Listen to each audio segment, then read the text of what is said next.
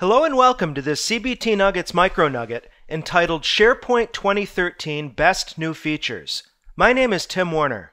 To be sure, Microsoft has revitalized and revamped their SharePoint server product. The number of new features we have in SharePoint 2013 as compared to, say, SharePoint 2010 is amazing. So in this short video tutorial, I'd like to share with you what I see as the biggest new features in SharePoint 2013 and why I think they're so cool. First of all, for starters, if I were to just go to the highest level and give you the bird's eye perspective of what I see as the biggest themes in SharePoint 2013, topping the list would be cloud integration, followed shortly thereafter by an increased openness to third-party and open architectures. In other words, SharePoint plays better with other browsers, other competitors, W3C standards, etc. More on that in just a moment. First, what does this cloud integration mean? Basically, the big buzzword with Microsoft technology nowadays is,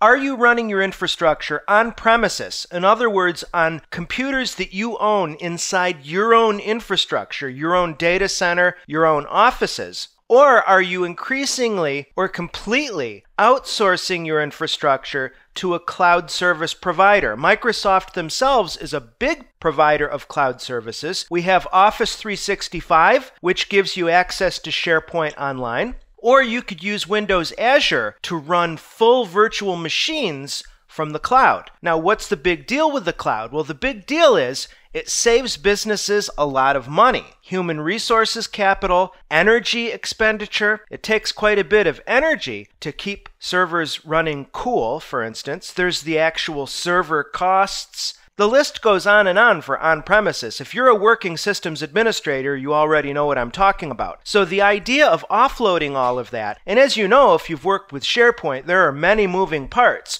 from Windows Server to IIS to SQL Server. There's a lot going on, not to mention integration with Exchange and Link, etc.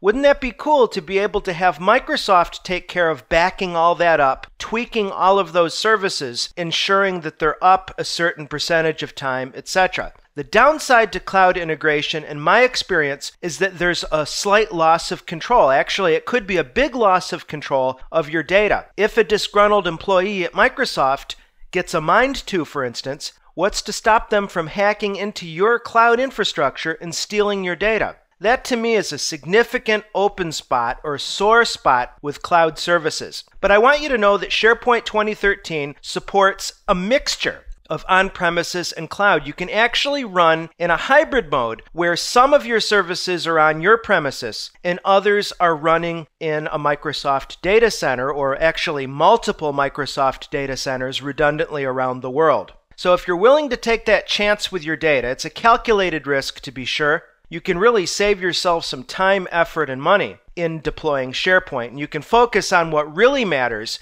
giving your users the best possible experience instead of getting hung up with all the levers and dials. Another advantage of SharePoint 2013, it's actually a new feature, is we have baked-in integration of Fast Search. Fast is a company that Microsoft acquired and sold as a bolt-on to SharePoint 2010. It gives increased search performance, focused, faceted search results, great improvement to SharePoint Search.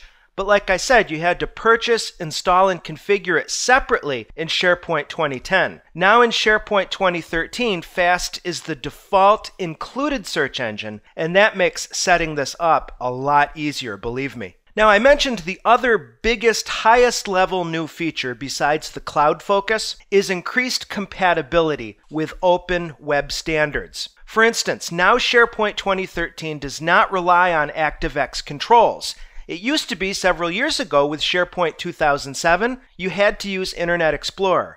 What a fatal mistake that is, right? I myself am a daily Google Chrome user on my desktop computers. I'm not going to use Internet Explorer unless I absolutely have to. Nowadays in SharePoint 2013, we have excellent fidelity. You can use any modern browser, so that would include current versions of Mozilla Firefox, Opera, Google Chrome. And not only that, we have Microsoft's increasing buy-in with HTML5, which gives cross-browser, cross-platform parity. so we have a much better mobile experience with SharePoint. In other words, Microsoft is waking up to the point that not everybody, or even necessarily the majority of business users, use the Internet Explorer browser, and that more and more people with this notion of bring your own device, BYOD, are accessing SharePoint portals from iPads, from Google Android tablets, from Microsoft Surface, Windows RT, or their smartphones. So we need to have SharePoint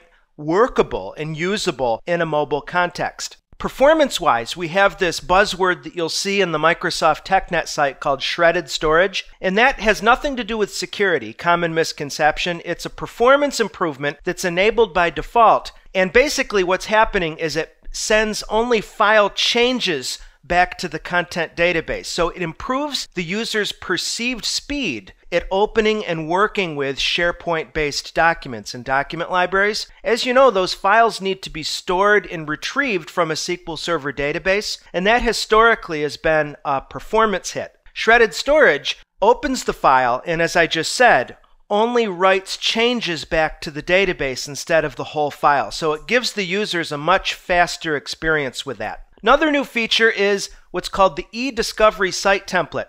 SharePoint is increasingly used in legal cases, and during the discovery phase, when we need to gather evidence, we need to be able to quickly and easily find those records in our SharePoint portal.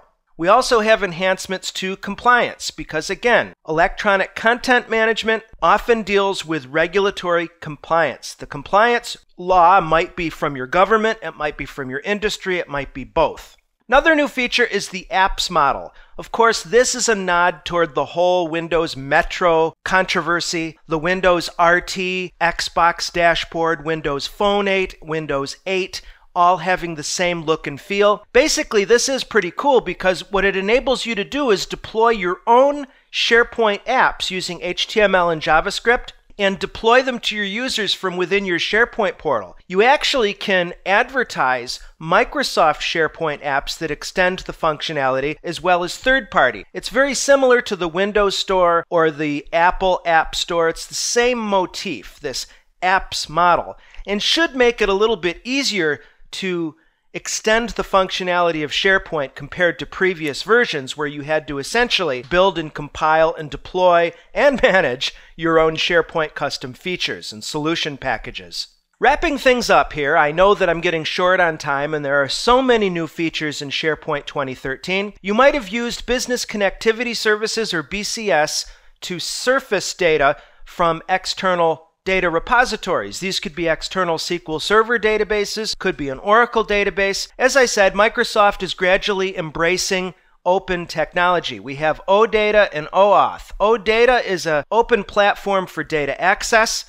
OAuth is the same idea, only applied to token-based authentication. So basically, in a nutshell, we have an easier time in SharePoint surfacing data from third-party services, external services, and making those available to our users. We have a totally revamped workflow engine. Workflows can run in the cloud separately from SharePoint for performance and also for scalability. The SharePoint Designer tool adds value. It's always been really good at developing workflows, although unfortunately SharePoint Designer 2013 doesn't have the graphical workflow component anymore. And finally, we have the machine translation service, which is cloud-based translation for site and document content. A lot of great new features, friends. I hope that this little introduction has whet your appetite to learn more. Please check out my own training for CBT Nuggets on SharePoint 2013. I hope that this has been informative for you, and I'd like to thank you for viewing.